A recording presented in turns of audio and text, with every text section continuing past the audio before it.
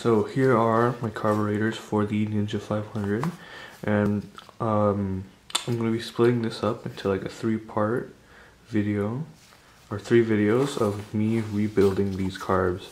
These carbs are missing a lot of pieces, and this is probably this is 100% the main reason why my EX 500 isn't running properly. Well, they're not on the bike, so it won't run at all. So today we're going to be focusing on the bottom end, these areas right here on both sides. And I'm going to have 2 videos on fixing these parts underneath, and then 1 video fixing the top ends. Here I have laid out all the pieces that I bought for the rebuild. Currently I have more on the way, but these are what I have so far. I bought this, they came in this is an all balls carburetor rebuild kit, and this is what it includes. I've labeled them all to what I think they are. I'm not an expert, but this is just what I think each piece is. You see right here I have these numbered according to the book I have here. I've got the repair manual here, and this is what I'm going to be following to rebuild these carbs. And this is a very nice diagram that shows all the pieces and what they should be. Okay, so starting from this top corner, we have these gaskets. In the book they're called O-rings. We have what I think are the needle jets, pilot jet. These really tiny things are main jets. These are pilot screws. I thought they were for the choke at first, but looking carefully, I think they're pilot screws. These are screws for the top that we're not going to be touching today. These are screws for the bottom, which we're going to use. These are some O-rings that I don't know what are for yet, but we'll figure it out later. These are some springs that go with the pilot screws, I think. These O-rings and washers also go with the pilot screw, I think. And over here, these are fuel inlet valve needles. These help. They do something for the float. Yeah, these are attached to the float, I think, and they decide how much fuel gets into the carburetor, something like that. I ain't an expert again. I'm just trying this on my own. If you're an expert, leave a comment if I'm doing this right or not. Let's get into it. I've also got a flashlight here. It's a flashlight and an electricity reader, but we're just gonna use the flashlight feature. Tiny screwdriver, and this screwdriver, which is actually just a needle, which might come in handy. So, let's start on the bottom. We're going to be starting one at a time for each of these. Now, my carburetors, I've already looked at them, and they're missing a lot of pieces. Basically everything on the inside, they're just missing them. And look, there should be 4 screws at each corner. Mine only has 2 each. So, good thing I have new ones.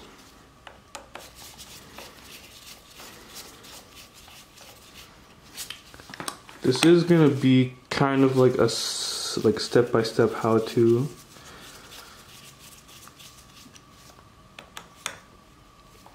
Because there's none on the internet of people rebuilding EX 500 or Ninja 500 carbs. There's some videos of Ninja 250s, which are much more common, I've noticed, but not many of Ninja 500s. So there we go. This is the bottom bowl. Here's the gasket. This one, you might think it's not okay. Look right here. It's been pinched right here, and now it won't seat properly in its spot. So we're gonna change that. I've also got a can of carb cleaner right here. Only a few bucks. And what I've seen on the internet, you just spray this on everything. Spray this into every hole, usually, to clean out any old gunk. This bike hasn't been started for, I think, a year is what I was told. So it might have some old gas in here. It looks fairly clean. There's a drain at the bottom, which I'll probably spray some of the carb cleaner into, but we'll do that later. Now look in here, we've got a few holes.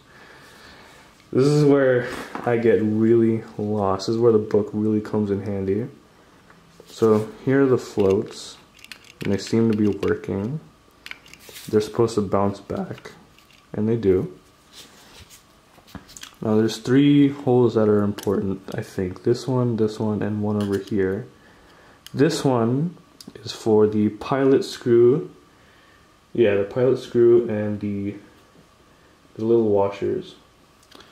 This one is for, I don't know, let me see. We're figuring this out at the same time, okay? I don't know what I'm doing.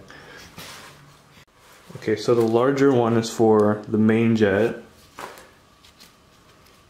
And I don't have the main jet, unfortunately, so that's gonna be in the part 2 where I deal with this part. So I've got the pilot jet and the thing that goes in here, which is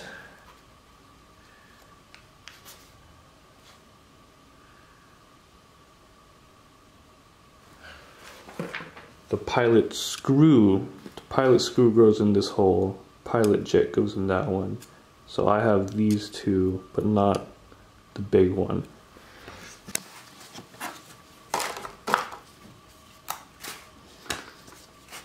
So I'm going to start with spraying this bowl with the carb cleaner and just leaving it aside. So there on the bottom there's a small drain here. Maybe I should open that, I don't know.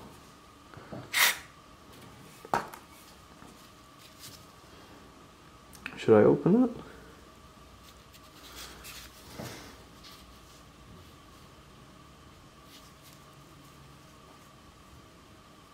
I'm gonna open it. Okay, so I'm gonna start with spraying some carb cleaner into this hole and this hole, because those are what we're gonna be filling up today with new parts. And then we're gonna try replacing the little needle underneath the float. This hole right here kind of confused me. I thought it was for something. Let me zoom in on that. Yeah, this one right here, I thought it was for something, but looking at it with a flashlight, it doesn't go anywhere and there's no threads, so that is just going to be like that, just empty. So let's spray some carb cleaner into here. Hopefully, oh shit, it gets everywhere, damn. Some in here.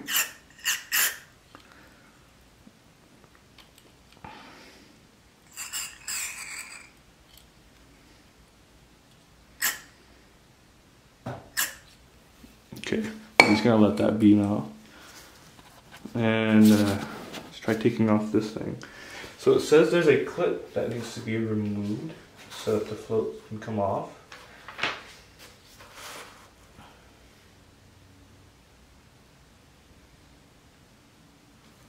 It's kind of hard seeing where. Okay. So there's a clip under here. Again, I should zoom in. There's a clip right here. It's not a clip, but it's like, it's supposed to poke it out. Yeah, just like that. You see I pushed it. Now let me get some pliers and pull this out really slowly. There we go. Don't want to lose this. Let me zoom in on the camera. Focus, focus, focus. It's not gonna focus. Okay, but it's just like a little rod. Leave this aside very carefully. Pick up the float. Alright, there we go, guys. The float's out. Oh shit, okay. So this is the old needle, one of them. Again, camera doesn't want to focus. Come on.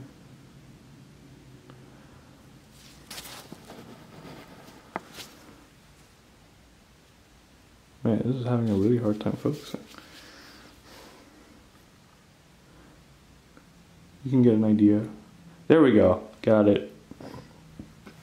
So this is the fuel inlet valve needle. That's what it's called. And it looked like it just hooked on to right here on the back of the float. Right here on the back, there's a little metal thing that looked like it was hanging on. So let's take out a new one.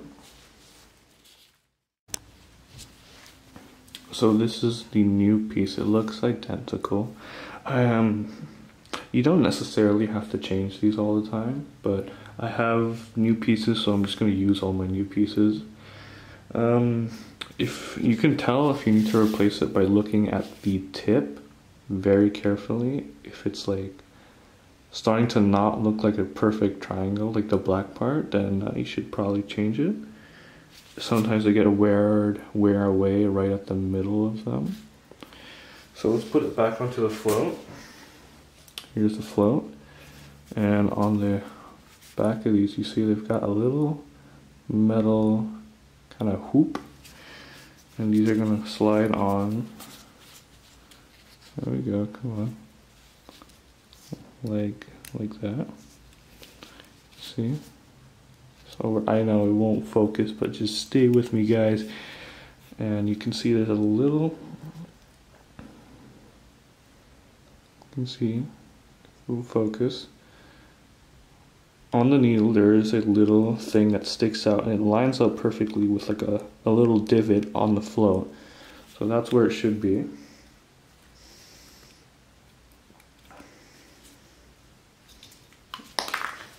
It's very hard, it keeps falling off. So very carefully we're going to put this back on.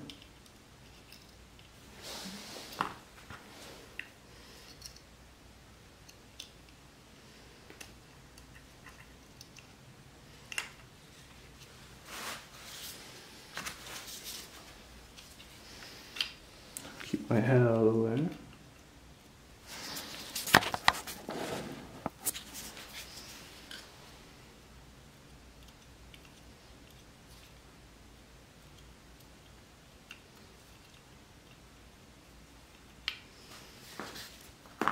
And we'll put this piece back in. This is what holds up the float.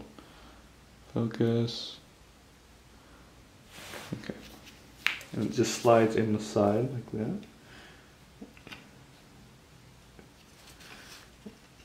It goes through the float and out the other side.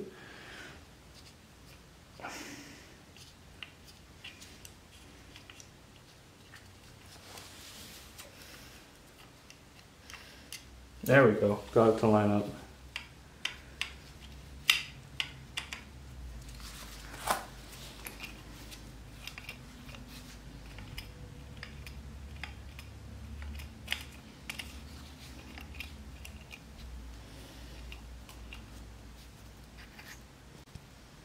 Okay, now that we're done installing that new needle, let's move on to let's move on to the pilot screw. It seems to be simple enough. We've let the carb cleaner soak in there for a while. I don't know if it's supposed to come out again. I'm gonna hang it over my bucket. No, I think it evaporates. So these are, it's in. I think it's working. I think I did that right. I guess we'll have to see when I start the bike eventually. So for the pilot screw, it goes into this hole right here. See a needle pointing at it. This is what the thing looks like. So before this goes in, you gotta put it right here. Let me stop the video right here. Now in this hole we're putting in 4 components: the O-ring, the washer, the spring that goes around, and the pilot screw. The way that I did this at first was I started putting in the O-ring and the washer into the hole, and I found it to be kind of difficult to get them in there to line up right. So what I did later on the second carb was I put them on onto the pilot screw first. It stayed onto that, and then I put the complete assembly of that into the carburetor, and it was a lot easier. In this first clip, I'm going to show you how I did it at first, which I don't recommend, and then after that I'm going to show the way that was a lot easier. So don't do it the way I did it in the first clip. A washer and a nut, or not a nut, a washer and an O-ring, my bad. And also one of these springs. Oh shit, I dropped it. Goodness. One of these springs right here. Okay. So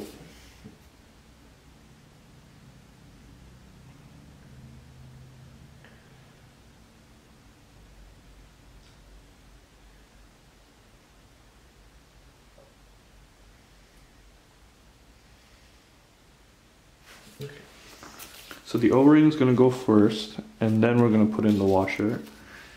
So let's get this bag open.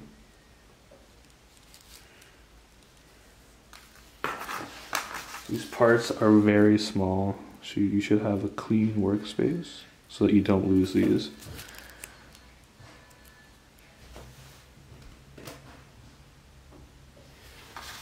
Okay, I'm going to put in the O-ring. There we go. Very carefully, I have it on my little needle here, and we're going to put it very carefully in here. And I have my flashlight. I'm going to make sure that it's in there right. Make sure it's down. Hopefully my head's not in the camera.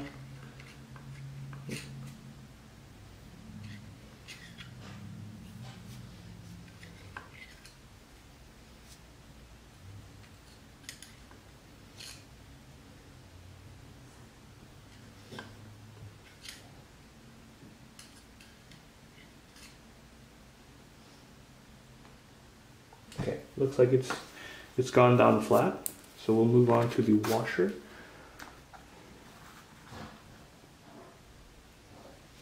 Here's the washer, very tiny piece. You can't even see it. I'm going to put this in carefully.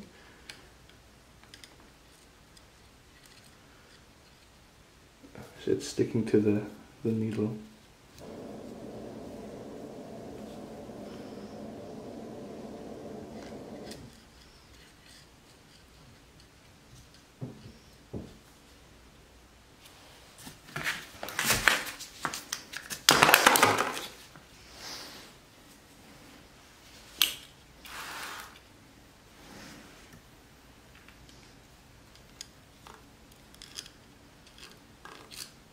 Okay, it seems to be sticking to the needle, so that's not going to work.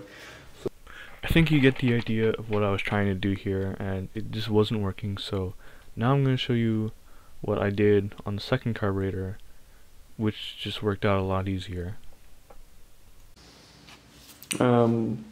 Quick note, while I was doing the other side of the carburetors, I noticed that when you're putting in the pilot screw, it's a lot easier to just put all the parts onto the screw itself first and snug that O-ring on, and then the pieces won't fall off, and it's a lot easier to get this in the hole and make sure everything lines up. Let it focus. Hold on. There we go. See, I've got the spring on there, the washer, and the O-ring. And yeah, see, this is just easier, it stays on. So I may open the other side just to check that they're all in there right. But yeah, it's just a little helpful tip.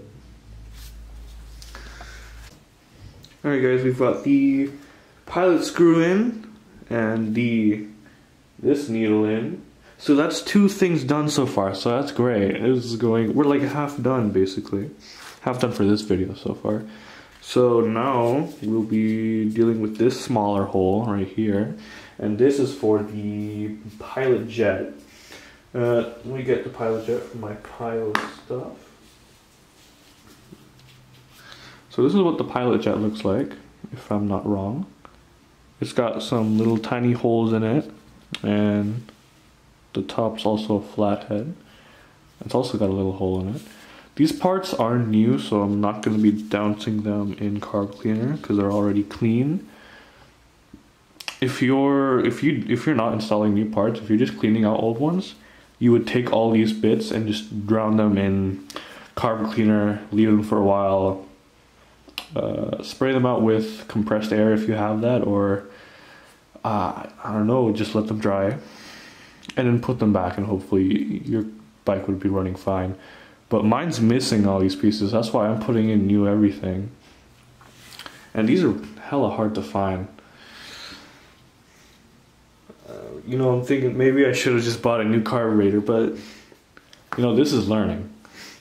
And this is kind of fun. So this, for the pilot jet, we aren't going to be needing any springs or any washers for this one. It's supposed to just drop in and screw. So this is kind of scary, so it's going to drop it in. And it just goes down there, I guess. And hopefully you have a screwdriver thin enough. Oh, just barely, just barely. You know what, I might have a thinner one. That will work better.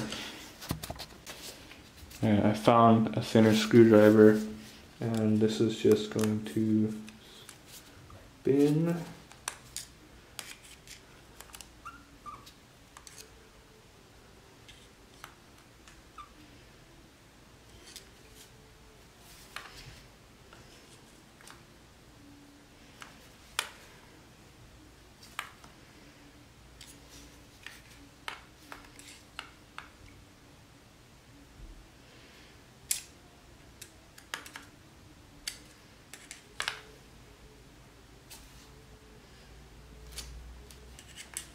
And I'm also not sure about how tight you're supposed to make these. I'm just getting them hand tight, you know, snug. And I'm just gonna call it at that. So that's in there snug. Let me get you a look of what we have so far. So there it is in there. And here's the other one we put in. And you can't see the one we put here, but it's in there. You can kind of see from the side. The purpose of all these things, I don't know, but they all need to be clean for this to work right. I'm pretty sure I know how this one works. This is like, this fills this tank or this bowl with gas, and once these floats hit the top, it like closes this valve needle. And that's how it stops the gas from overflowing in here, I guess.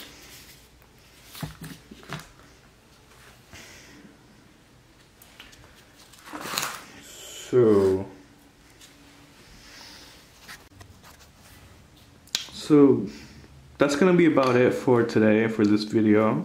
We put in 3 new parts into this carburetor, and well, this would be the last part that I need to replace in here. There's 3 pieces that go in here, and currently I only have 1 of them. So later I'll be posting another video about that. For this side, it's going to be, for the other side of the carburetor, it's going to be exactly the same as this one. So whatever I did here, you're going to want to do here. And that's gonna wrap it up for this video, guys. Thanks for watching.